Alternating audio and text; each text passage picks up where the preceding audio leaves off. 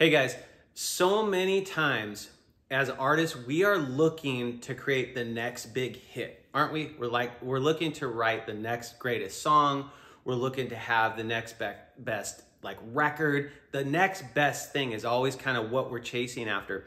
But I'm going to propose to you, and if you'll watch till the end, I think what you're going to realize is that I'm going to propose to you that it's better to have 3 average songs than it is to have 1 hit. Or an average, like a couple of average records than it is to have 1 killer one. And let me explain why that's true. Now, because instinctively you're like, that's bull. There's no way that's true, Brock.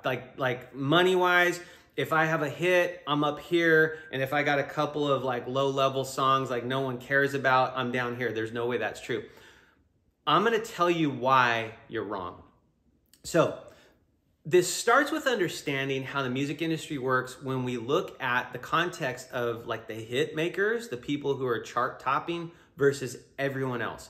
And this is something that you should just be thinking about. If you want to grow as an independent artist, you have to be thinking about how the industry actually works, because to be successful, if you don't really understand how it's working and how you're moving from it, like if this is the chart, the sort of long tail, and these are the hit makers and this is everyone else, wherever you are on that, you always want to be moving this way towards up, right? And it's hard to go up from down here. So you have to be moving this way usually to move up here.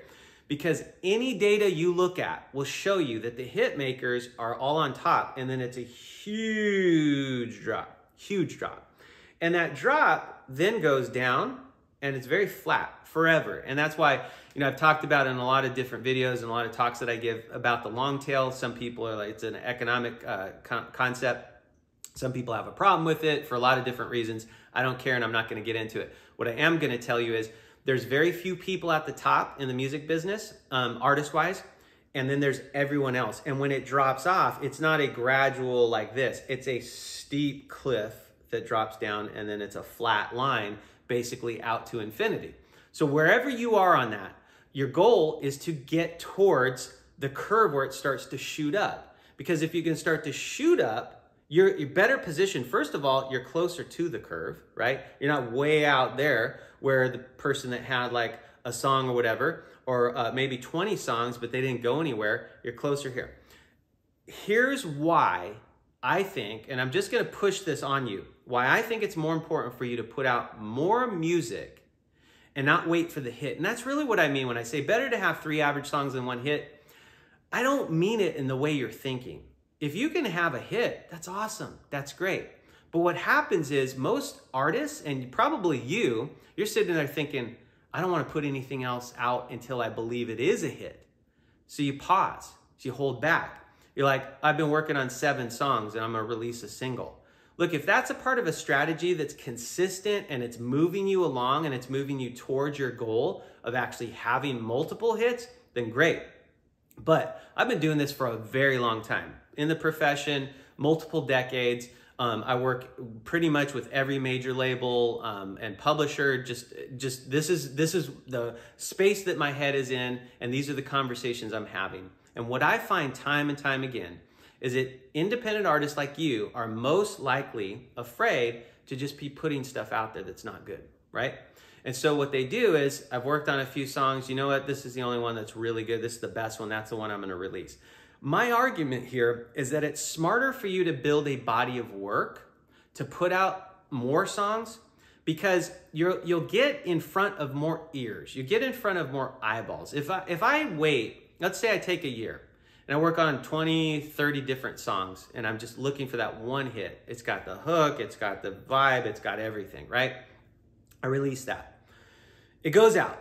I release it, I'm on the DSPs, it blows up. Then what?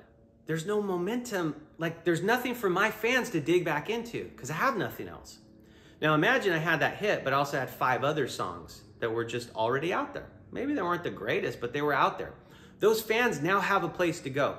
So my argument here is that sometimes I think as independent artists, we just get in this mindset of we should only be putting out the best. We should only be putting out our hits. And I just fundamentally disagree. You're an artist. I think you should be putting out your art. And what happens is when we have a hit, we have a body of work for our fans to dig into. If I find one song from one artist that I really like, chances are I'm going to dig into them. You're probably the same, but so are your fans. If they stumble on one song of you, they're going to dig for more songs of you. And if they can't find any because all you do is wait for the one hit, they have no body of work. So think about how we are as consumers of music today. Like step out of your, take off your hat as an artist, put on your hat as a consumer. We consume music. It's very rare that this generation, our society, listens to the same music over and over beyond a week, a month, maybe 3 to 6 months. I mean, historically, it used to be a song might have a shelf life. I mean, when I was growing up, shelf life could be like 10 years. I mean, think about like the Beatles or the Rolling Stones or Aerosmith or whatever. Some of these bands that are like from the 70s, 60s, like you can go back, like they're still like listened to. But by and large, unless you're going for like a low-key like 80s vibe or whatever, like you're not really digging into like the 80s or 90s unless that's your generation, right? Today, people consume music as fast as it comes out. But when they find something they like, generally they're consuming, but they're looking for more of that artist. And if you don't have it to give to them, they're moving on. They've got way too many other options. So I'm going to circle back to my argument is put your art out there. Don't wait for the hit. Get more songs out there. Build a base of content that your fans can now dig into when they discover you. Because if you have one hit and you're that one hit wonder, chances are you aren't up here at like the Ed Sheeran, Drake, Justin Bieber, Ariana Grande, Adele, whatever, whoever you want to put in this, you're probably not up here. And so because of that, you're trying to get up here. And you can't do that with one song. It's very rare unless that one song goes so viral, so over the top viral. And yeah, you're probably sitting there, well, I could give you examples, like of all these different people. What about Madison Beer? What about, whoever? Look, there's always going to be examples, but that's one for every 100,000 where that example doesn't exist because they don't have a body of work. So here's what I want you to do. Whatever you're working on, start putting it out.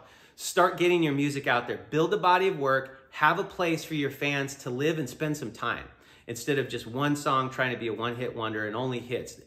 Hit makers don't exist. There are no such thing. Even at the top level, if you look at those top level, every single one of them have put out songs that, they'll still get good numbers because they already have the momentum. But as compared to their true hits, they're nowhere near the status of their true hits, even the top level people. So how much more difficult is it for all the rest of the independent community where they're like, I put out a song, I got 500 streams or I got 50,000 streams. 50,000 is something you can leverage if you have more music, but if you don't, 50,000 fizzles into, they've moved on. And now what? 6 months, a year later, you give them another single and maybe get 50,000 again. There's still not enough to dig into. So give your fans something to dig into. There you go after it.